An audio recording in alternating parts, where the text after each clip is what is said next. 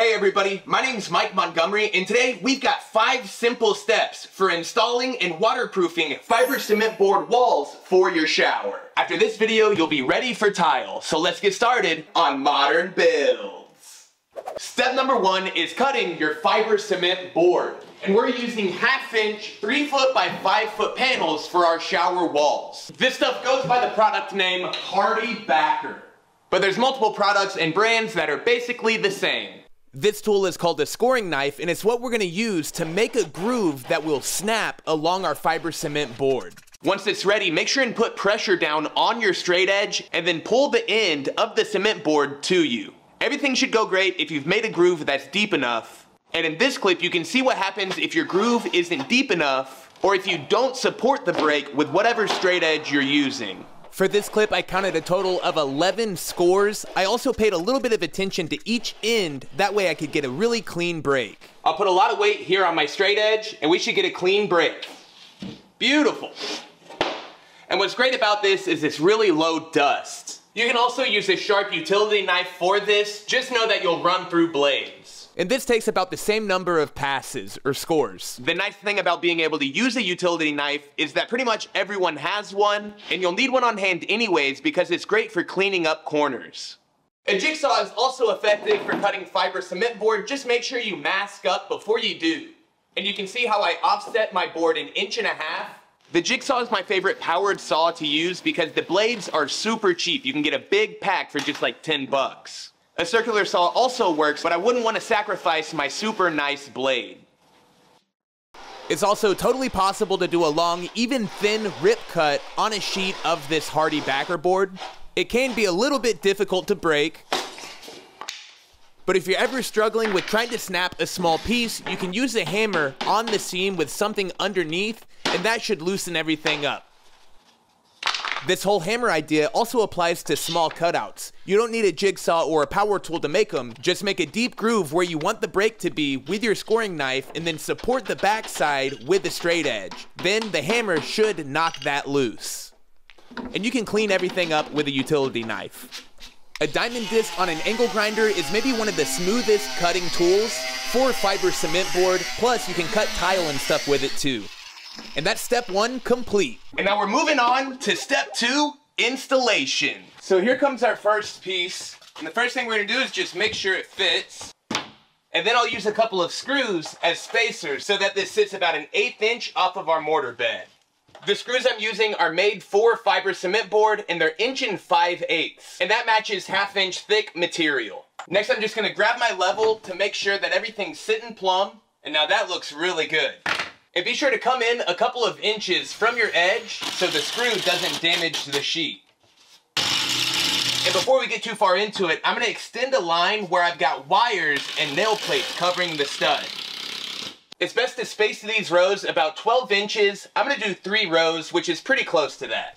And be careful you don't over torque these screws. I'll show you what I mean. The screw should stop when it's flush with the surface of your cement board. You don't want this to recess into it. Pretty much follow the same rules as drywall.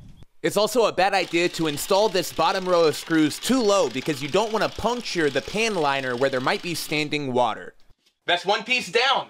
And this is one nice thing about pre-cutting all your pieces is you can just go. In between each piece, we also want 1/8 inch gap, so I'll throw a screw there and a screw here.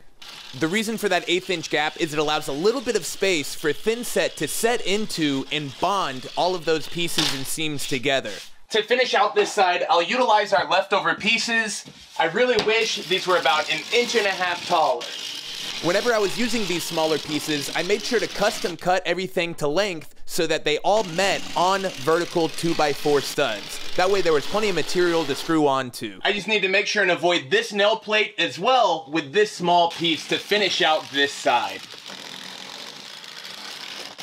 That's 1 full side complete. Measuring and cutting for obstacles like this mixing valve is easy. I'm just gonna measure off of this wall to measure how far it is on each side. That's 20.5 to 26.25. And here it's 4 3/8 to 8 inches. I'll transfer those marks to my cement board and I'll make sure to subtract 1/8 inch for our gap. And I'll show you how you can cut this with a scoring knife, although a good alternate is a jigsaw. And next I'll score it into segments like a pizza.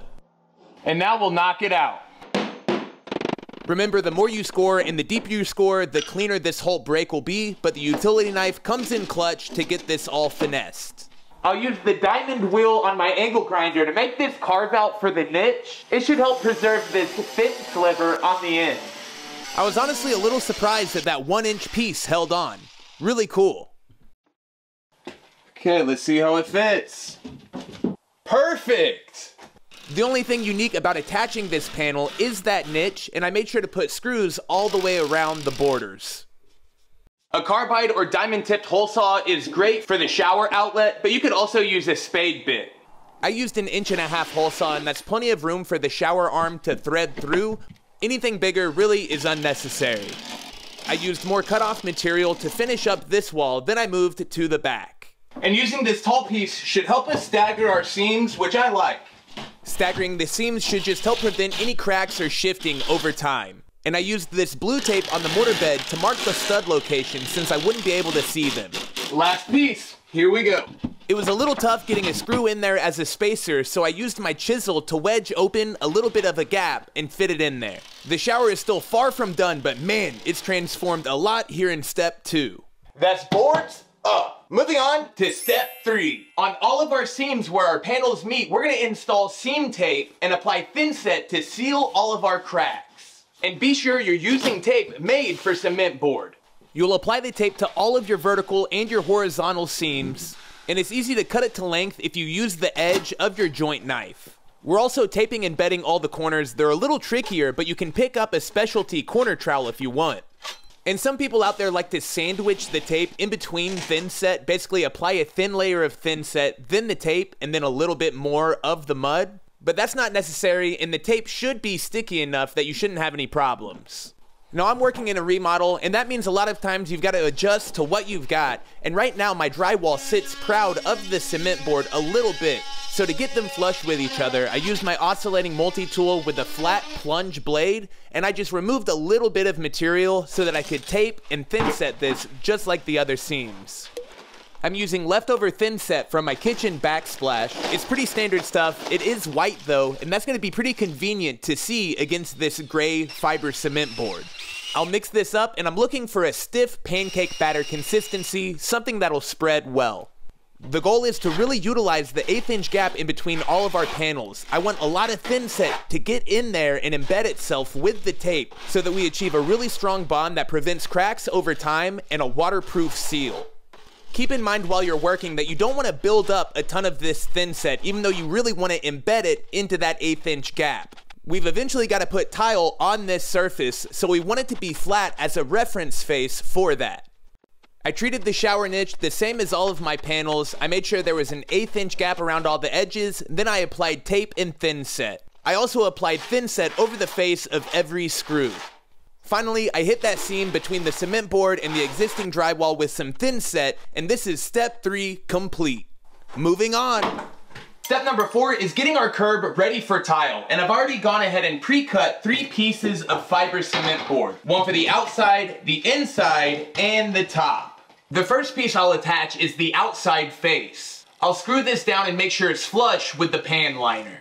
Next, I'll attach the top piece, and you can see that I'm screwing it towards the outside half of the piece, and that's gonna be past where our shower door sets. And finally, I screwed in the inside piece, and I attached these screws towards the top of the board. I wanna get ahead of the comments that are gonna say that I shouldn't puncture the shower liner, and I agree 100% if I was not using Red Guard in the next step to waterproof everything. That's step number 4 complete. I'll let that cure overnight, and we'll be back tomorrow for step number 5. But first, I'd like to give a big thanks to the sponsor of today's episode, Squarespace. Squarespace is your one-stop shop to build your own website or online store. And now with Blueprint AI, that has never been easier. All you've got to do is tell Squarespace a little bit about your brand or your business, and it'll create a custom tailored design template, and editing from there is a breeze. Squarespace online stores are super powerful, and there's no limits to the number of products you can sell, and online customers have flexible payment options from credit cards to Apple Pay, even PayPal.